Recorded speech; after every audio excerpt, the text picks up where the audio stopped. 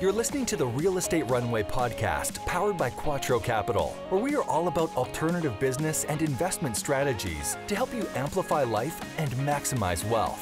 Here's your host, the recovering engineer turned multifamily investor, Chad Sutton.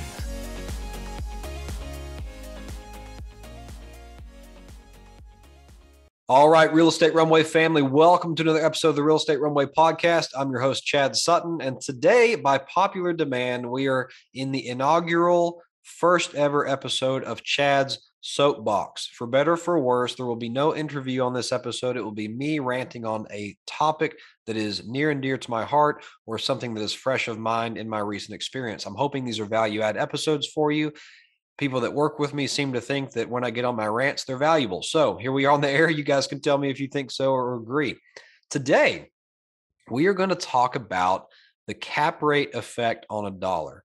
And we're going to bridge that into how you make decisions with how to spend your capex dollars and your opex dollars. The first thing we have to do, folks, is define what those are and why they matter. Okay.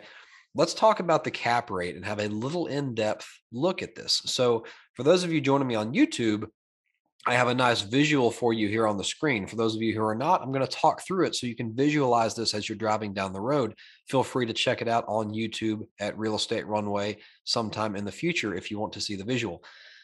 Here's the deal. The cap rate very simply is a market valuation of the income that a property will bring. That's all it is. Okay. It is just a measure of what someone is willing to pay for a cash flow.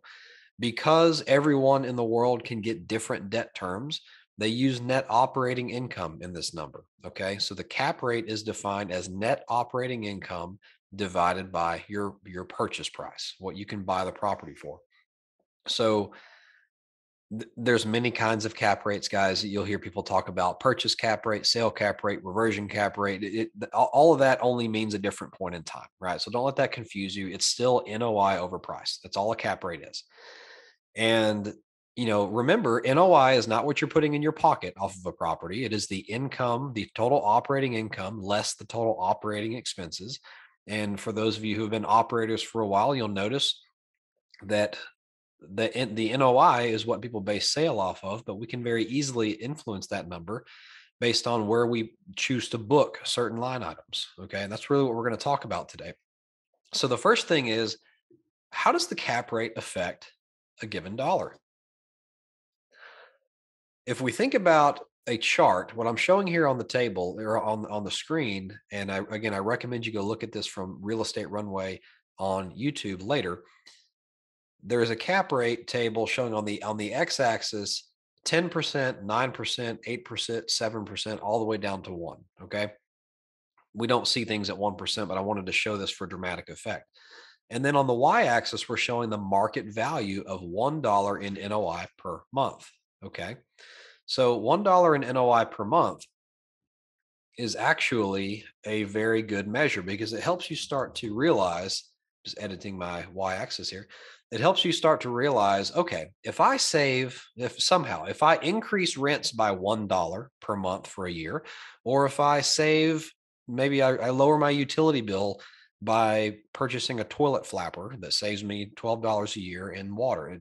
That's not real, but something like that. If I lower my expenses or raise my income, in turn, increasing my net operating income or NOI by $1 per month, that is $12 per year. That's what this chart is showing.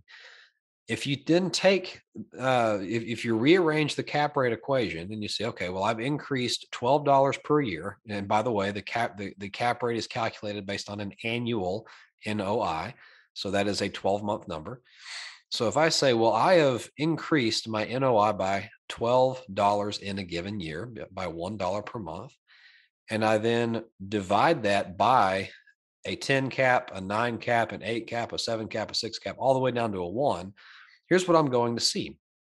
At a 10 cap, every dollar is worth about $120 a year. Okay. So at a 10 cap, saving $1 in NOI per month for a year will yield you $120 in value. That's 120 to 1, folks. That's at a 10 cap. That's really, really good. Now let's go beyond that. 9 cap, it goes to $133. 8 cap, $150. 7 cap, 171. 6 cap, 200. 5 cap, 240. So by the time we go from a 10 to a 5, we've doubled, okay, or almost doubled we have doubled 120 to 240 our valuation impact.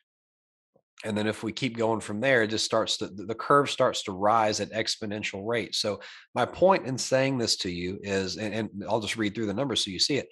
We've doubled our value of $1 on NOI by going from a 10 cap to a 5, but it gets better than that as you keep going. So going from a 5 to uh, a 3 cap takes you to $400. To a 1 cap would be $1,200. So my point in saying all this is,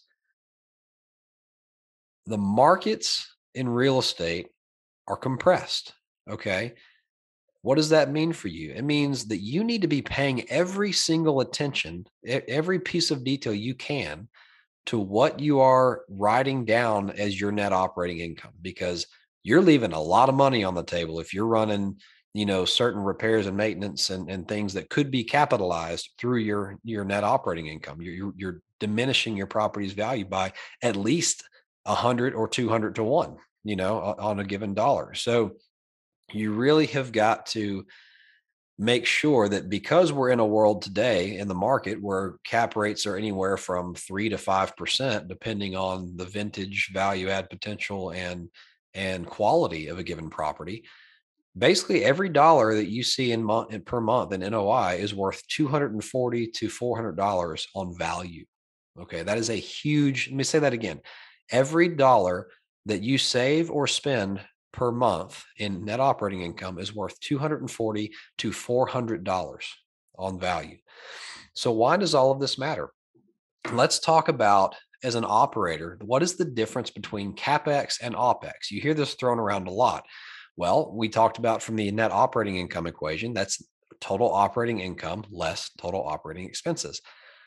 Income's pretty clear, at least for an apartment building. It is your rent. It is whatever you're billing back for water and sewer. It is your application fees, like whatever you're charging people is your income. That's pretty easy. The expenses, the operating expenses, are everything from property taxes, property and casualty insurance, property management, payroll, repairs and maintenance, contracted services, general administrative, all those sort of things, right? Excuse me, Apple Watch is going off. So if you think about CapEx and OpEx, OpEx is your operating expenses. Those are what are written above the line or above your NOI. And that is where you're probably going to see the majority of your day-to-day expenses hit. But when you're renovating units, it is also very possible, when you're doing a value add plan on one of these buildings, it's also very possible to determine, is this item something that I can put in the capex area below the line, right? So let's talk about what's an obvious capital expenditure. These things do not hit your NOI. They are below the line. Roofs, okay, replacing windows, replacing hot water heaters, replacing flooring. All of that stuff is pretty clear that you can put it down there. But let's think about some other incidentals, right? Maybe you are replacing a toilet.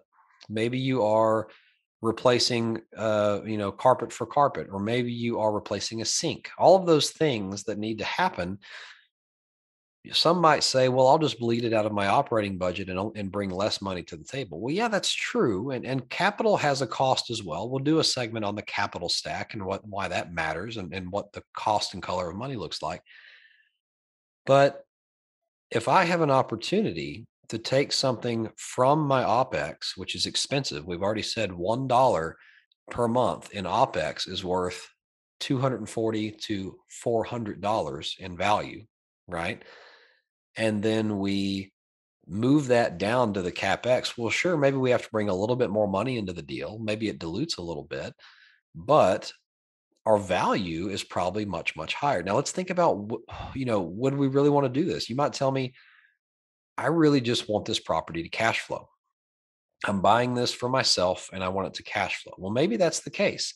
In that case, you might want to run more things through your OPEX because you're not really looking to sell the property. So this cap rate only matters if you're looking to sell or refinance the property.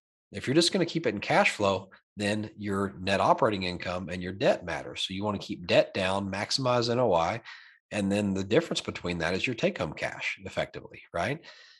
So think about your strategy. What are you wanting to do with the property? Are you syndicating and your goal is to get to a return in the shortest amount of time possible? Well, then NOI is the game you need to be playing. You need to be making sure you're maximizing NOI and putting as much down in capex as you can.